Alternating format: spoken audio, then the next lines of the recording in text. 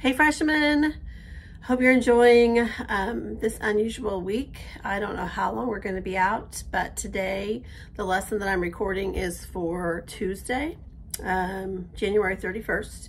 And we were going to have our test over East Asia today on Tuesday, and I have deferred it to Thursday.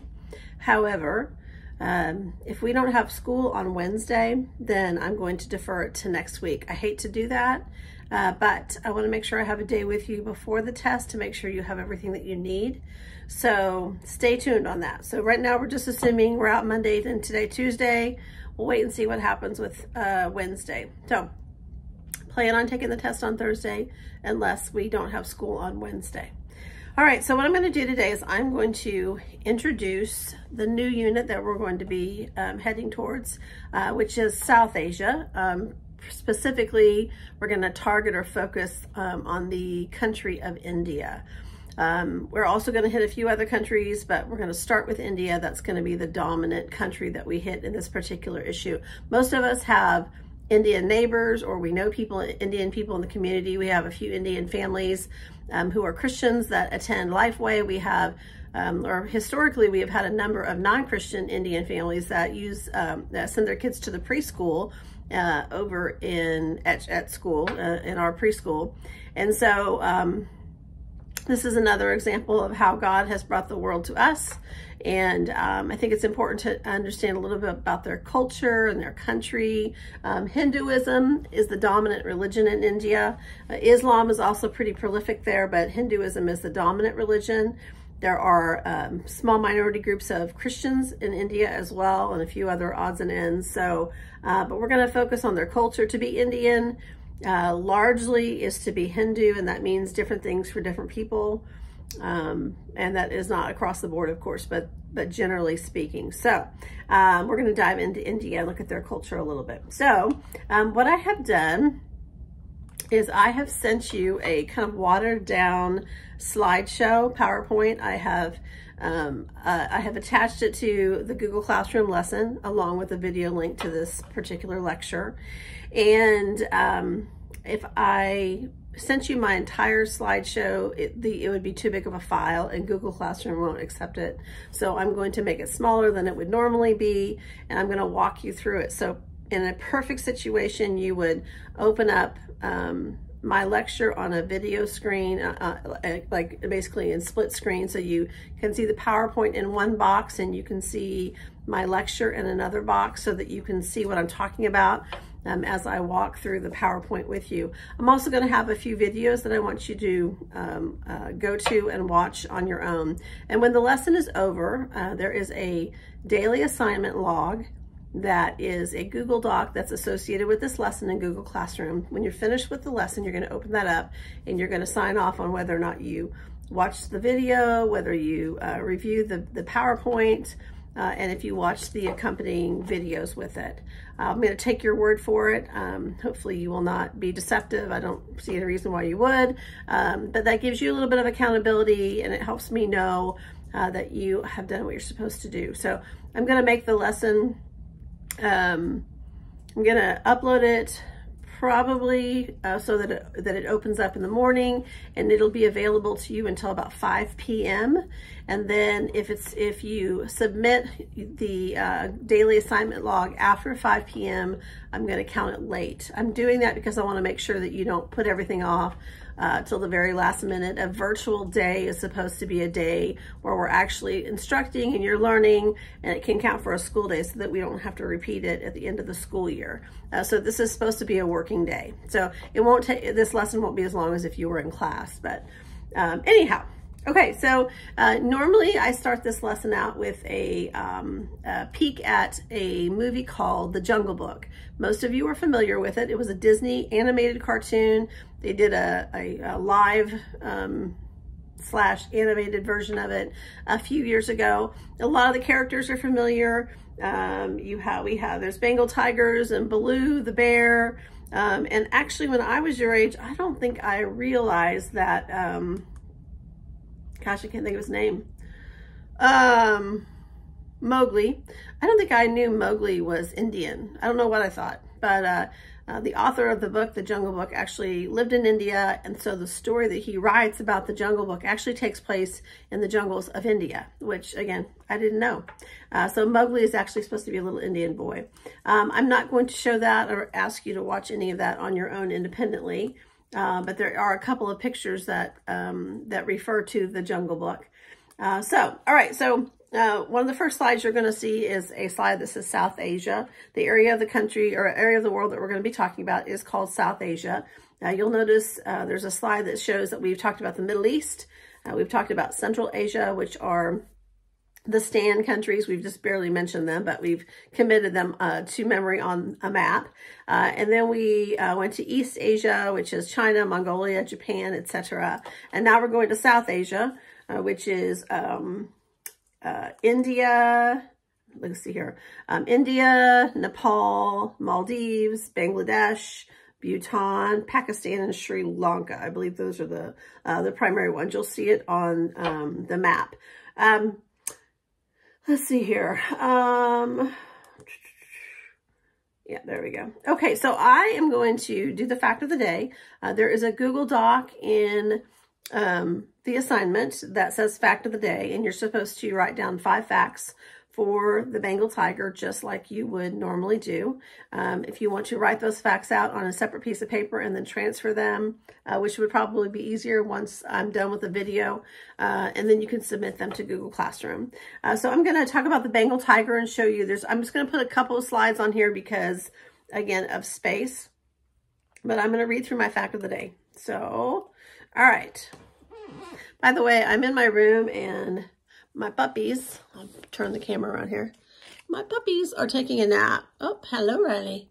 So if they start barking all of a sudden, I apologize. Sometimes noises spook them and they just start howling. I'm hoping they won't do that. So I can still hear the ice hitting the window.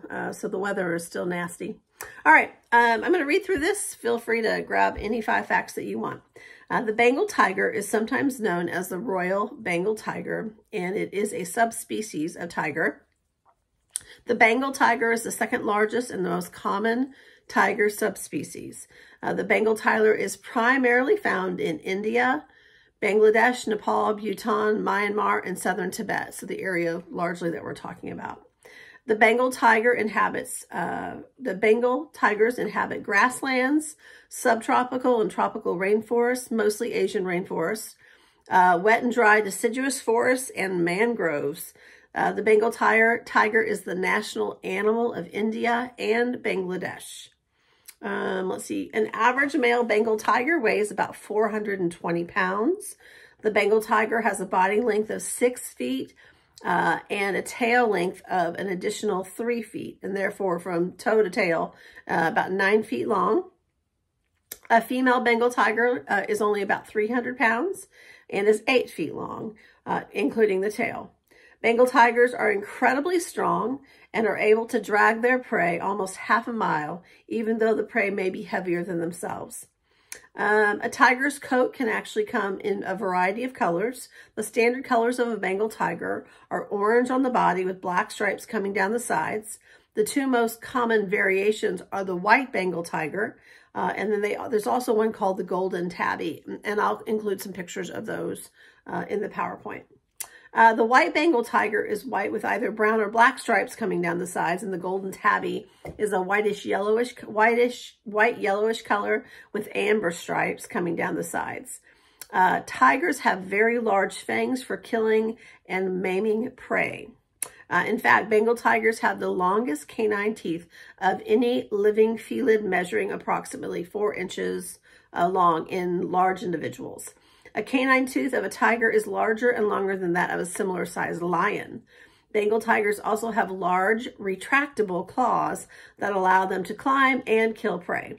And actually in the Jungle Book, one of the things that the enemy, the tiger, what is his name? Shere Khan. He's the one that's trying to hunt down Mowgli. He will pop his nails out or his claws out, and then he'll retract them again. I'll point that out to you when we're together. Let's see here. The stripes on a Bengal tiger help them to camouflage and stalk their prey. Bengal tigers have excellent vision and good hearing.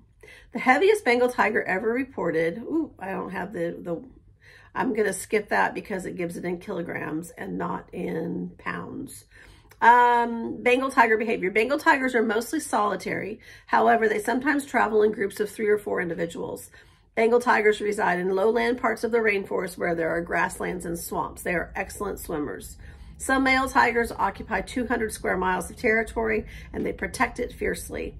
Bengal tigers are extremely strong animals and can drag their kill, as I already said. They are nocturnal, so they sleep during the day and they hunt at night. Despite their size, Bengal tigers can climb trees effectively. However, they are not as agile as smaller leopards, which hides its kill from other predators in trees. Bengal tigers also are strong and frequent swimmers, as I said, and they often ambush their prey while they are drinking or swimming in creeks and rivers and waters and in the swamplands. Okay, so pick 5 things out of that. I may upload the fact of the day sheet as well, so you can take a look at that. There are a couple of videos that I want you to watch. Let me go back over to my PowerPoint. There's one in particular that is kind of interesting. Yeah, there's just one associated with fact of the day.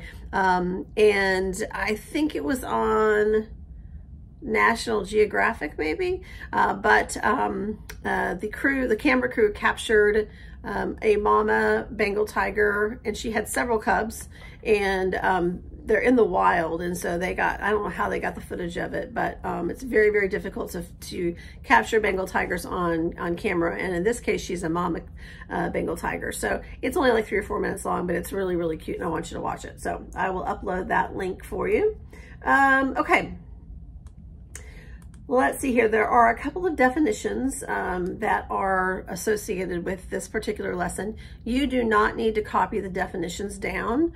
They will be in the PowerPoint, and I will make copies of those for you and make them available. So I'll just give them to you when we see each other again. So you don't need to write these down and copy them or transfer them into your notebooks.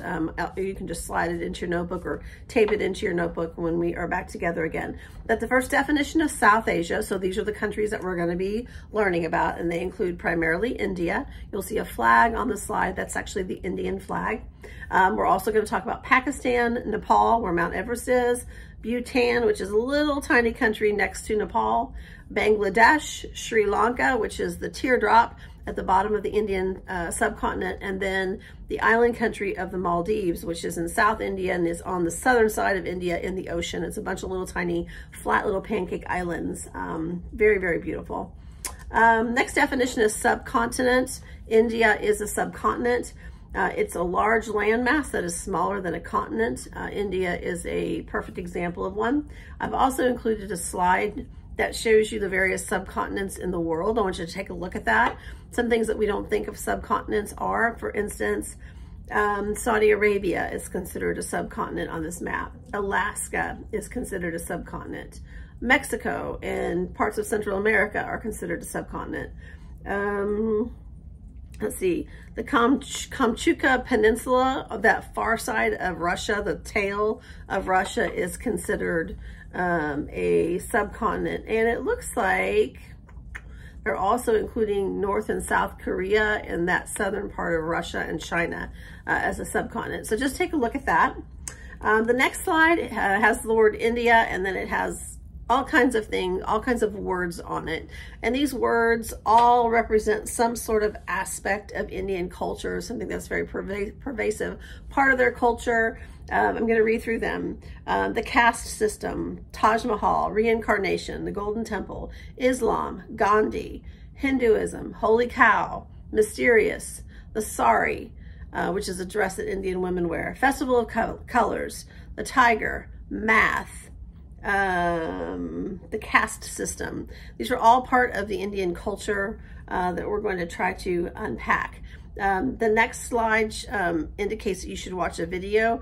I have uploaded a video of, I think it's a travel video. And so I want you to click on that and watch this little travel video, and the PowerPoint will prompt you to do that. Let's see here, so you can get a visual of it. And then the next few slides I'm actually going to take out because they have to do with the Jungle Book. We will circle that wagon later. And then the last couple of slides, it's called India Quick Facts. And so these are just a whole bunch of general facts about the country of India. They range from all kinds of random stuff to specific stuff. Some of these things are in your book and some of them are not. These would actually go in your note section of your notebook, but again, since you don't have your notebook with you probably, I'm just going to make copies of this for you, but I'm going to go through these two slides with you really quickly and I want you to follow along. Okay. India is the 7th largest country in the world. It is about 1/3 the size of the United States. So this is in physical size, not the number of people. 7th largest physical landmass country in the world, and it's only about 1/3 the size of the United States. It has the 2nd largest population in the world, second to China, 1.2 billion according to my notes, but it's probably grown since I did this PowerPoint. It is the most populous democracy in the world. It is considered a democracy. It's the most populous democracy because of the population size of the country. It's also the largest English-speaking country in the world, again, largely because of the population of the country. It was a colony, or it was colonized by the British, controlled by the British, large parts of it were. And so the English transferred their language to the people of India. The number system that we use, it's based on the idea of a zero sum, began in India by an Indian mathematician. Both Hinduism and Buddhism were birthed on the Indian subcontinent, meaning that Hinduism is endemic to the subcontinent of India. That's where it comes from. And then Buddhism, actually Buddha, the real historical Buddha, was born in the northern part of the subcontinent. So both of those religions have their roots in India. Chess was invented in India. India has the highest abortion rate of any country in the world. Again, largely goes to the fact that it's a very populated country, but also abortion is legal in India. The 3rd largest number of Muslims in the world live in India. There are approximately 165 million Muslims that live in India. India has the world's largest movie industry. It's called Bollywood, which is a play on Hollywood. It's a very, very big part of Indian pop culture, especially amongst the younger Indian community. They have their own version of MTV and soap operas and movie stars. Nick Jonas is actually married to an Indian Bollywood star / model. I think she was an actor in Bollywood as well. Very beautiful lady. It also, of course, India has a huge tech industry. Most of us have, well, I don't know about you guys, but your parents certainly have made a phone call related to some sort of technology, whether it be a phone or a computer, trying to get some help, and they end up talking to someone on the other side of the world in an Indian call center. And a lot of that sort of stuff has been outsourced to India because they speak English, but they speak the Queen's English, and they also have a very thick accent. So sometimes it's kind of hard to understand and can be very frustrating for people. I have not found that to be the case lately. I feel like most of those sorts of phone calls that have been made have diverted either to the United States or just strictly to computer, where you're not talking to a person. But they do have a very large tech industry. They are the world's largest producer of tea. In fact, our American story is connected with India and the tea in India. If you recall the story about the Boston Tea Party in America, when the colonists got frustrated with the taxes and they threw the tea into the ocean. That was actually a ship that came from East India. It was part of the East India Trading Company. It was run by the British, but the tea was probably originally from India. So we have kind of a connection there. Random fact, as it's related to Hinduism, for funerals, most Indian people wear white, whereas we would wear black and we wear white to weddings. They wear white to funerals. India has 6 seasons. So they have their, spring, summer, winter, fall like we do. But in addition to that, they have a monsoon season. They have a summer, a winter monsoon season and a summer monsoon season. So they actually have 6 seasons. Their weather's kind of crazy, depending on where you are in the country, but their weather's pretty crazy.